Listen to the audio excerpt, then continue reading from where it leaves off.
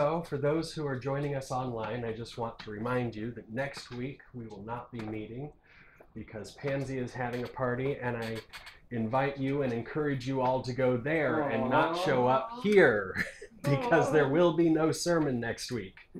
But come back the week after and we'll be right here.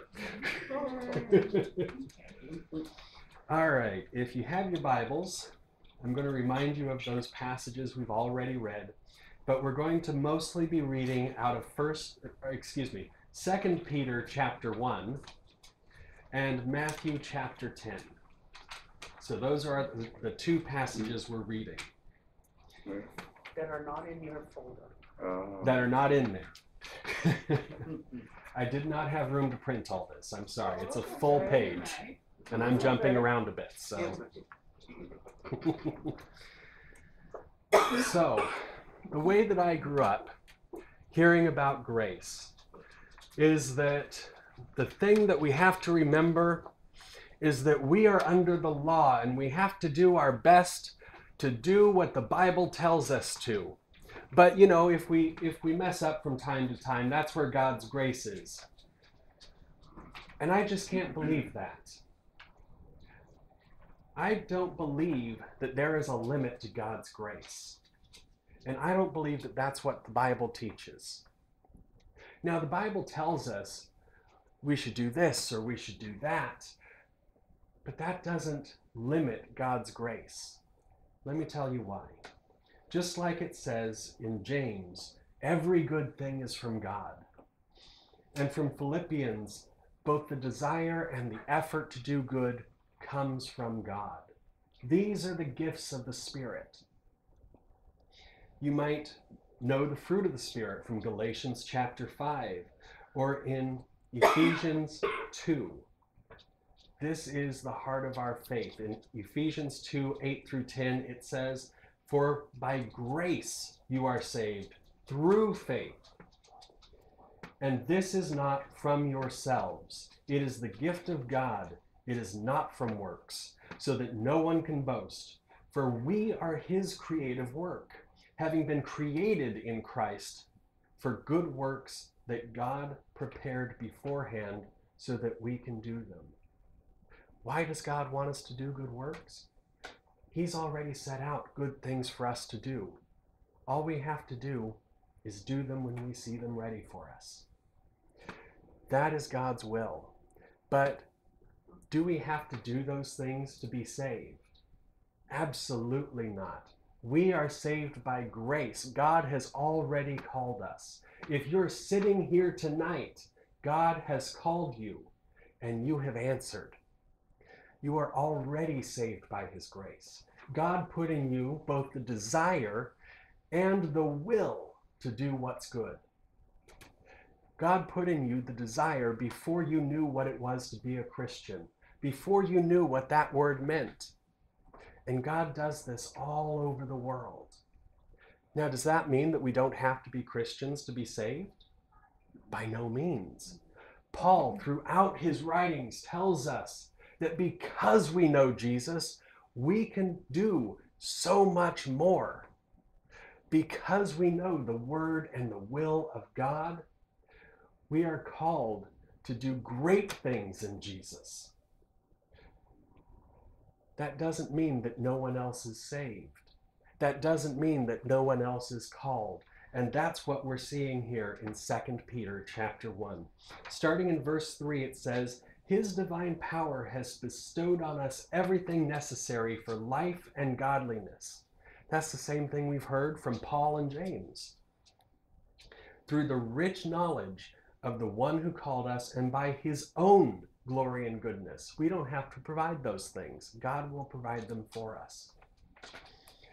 "Through these things he has bestowed on us his precious and most magnificent promises, so that by means of what was promised, you may become partakers of the divine nature."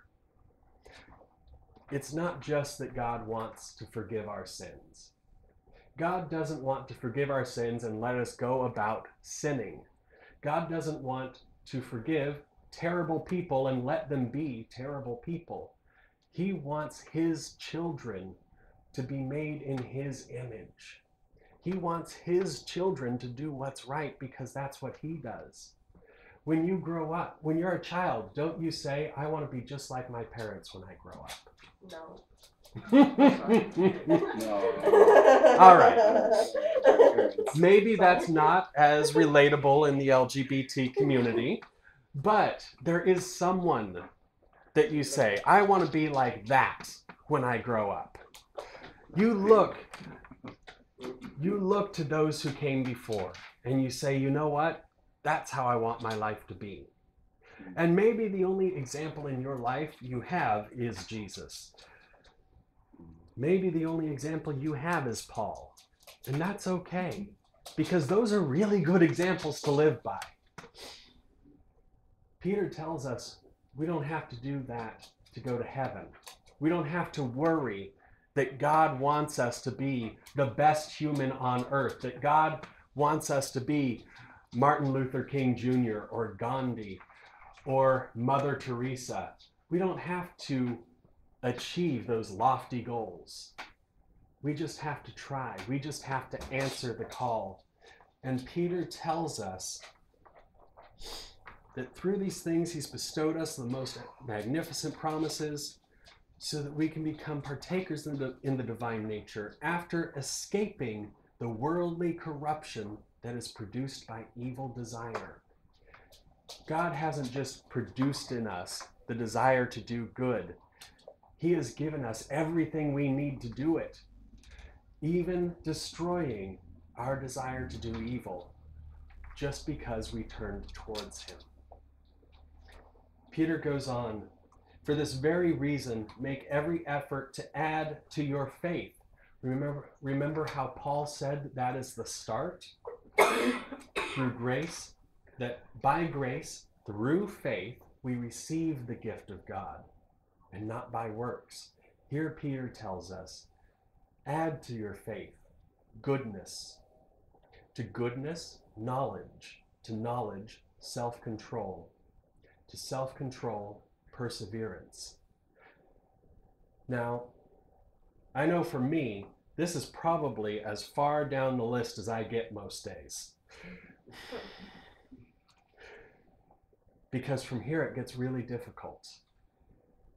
Because perseverance by itself is difficult, right? We not only have to have self-control, but we have to do it every day. We have to say to ourselves, today I'm going to take up my cross and follow Jesus. And that is the hardest thing to do one day.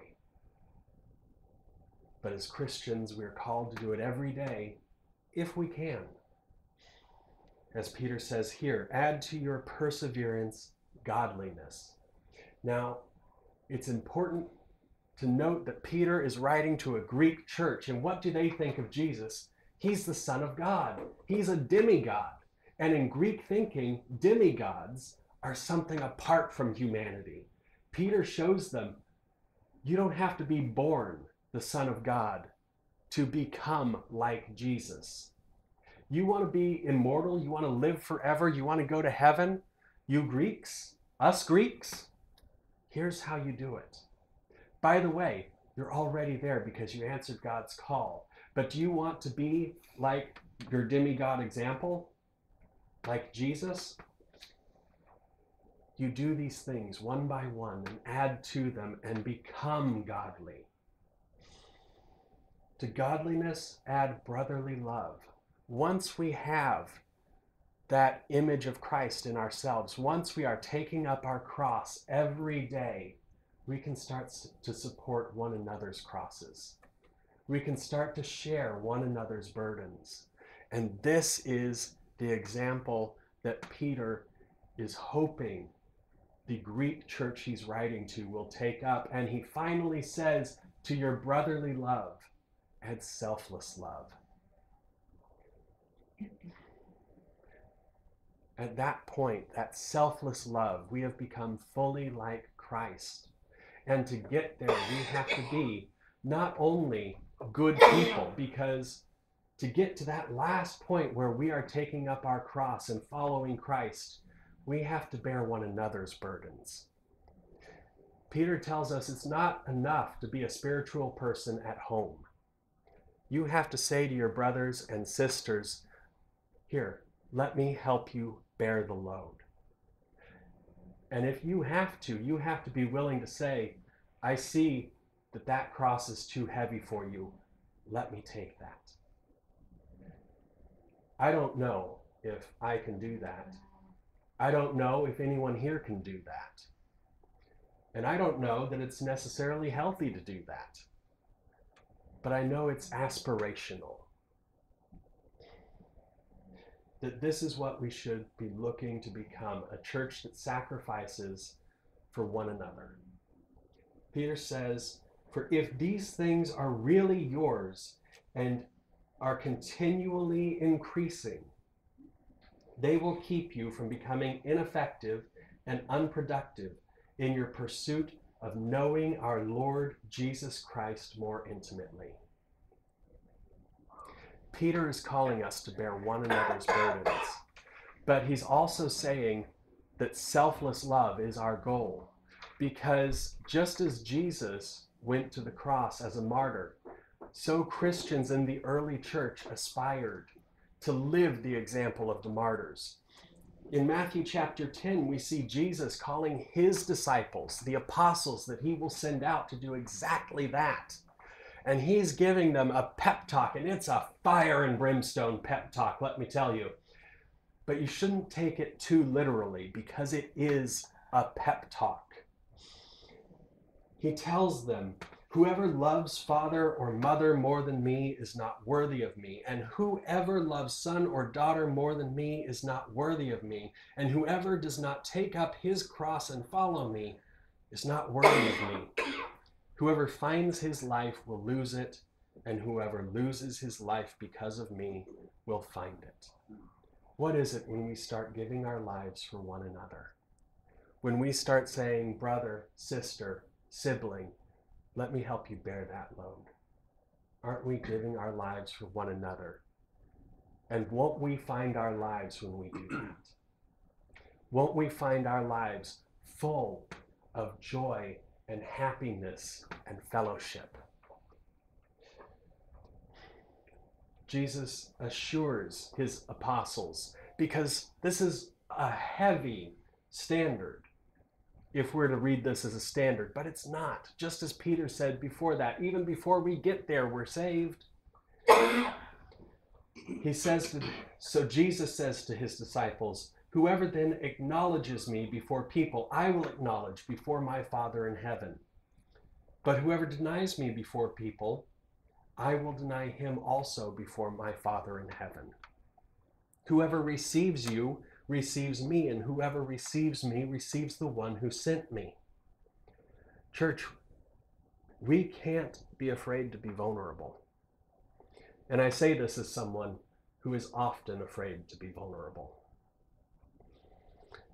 But we can't do that and be the church, because we have to go out and be open to people and let them bear our burdens as well. Because when they receive us, they are receiving Christ. They are earning their salvation, so to speak. He says, whoever receives a prophet in the name of a prophet will receive a prophet's reward. Do prophets go to heaven? Whoever receives a righteous person in the name of a righteous person will receive a righteous person's reward. Didn't Abraham go to heaven? Didn't Elijah? And whoever gives a cup of cold water to one of these little ones in the name of a disciple, I tell you the truth, he will never lose his reward. They don't have to become disciples of Jesus. They don't have to know that you are a disciple of Jesus. But when you give people the opportunity to be kind, to be better than they are today, to forgive as they were forgiven, you give them the opportunity to accept salvation, to accept their calling from God, even if it's just a little calling. So why do we do these things? Why do we pursue virtue? Why do we bear one another's burdens? And why do we, as I was taught from the time I was very young, become baptized? Not because we want to be saved, but because we already are. Because we have been forgiven. Because we, through our sins, crucified our Lord. And he forgave us, every one. Now, I know that's a hard thing to imagine, but imagine it this way. The Romans were occupying Israel in the time of Jesus. They were a white imperial power moving into the Middle East. And they crucified Jesus while he was in the garden praying. They crucified him for no fault of his own. They were the police, and they killed a Middle Eastern man of no fault of his own. If there was ever an innocent man, it was Christ Jesus. And don't we still do that today? If our society is still doing what Jesus' society did, do we not have the same blood on our hands? When Peter was preaching to the crowd that crucified Jesus, he told them, "You have blood on your hands." And they said to him, "What can we do? How can we be saved?" And he told them, "Repent and be baptized, every one of you, for the forgiveness of your sins." And wouldn't you know, every one of them received the gift of the Holy Spirit. God forgave every one, and God still forgives today, on a societal level and on an individual level. And he calls us to be that beacon of hope, to be that beacon that says we can be better as individuals, we can be better as a community. And when we see people struggling that can't bear their own cross, that can't bear their own load, we as a community will step in and help them.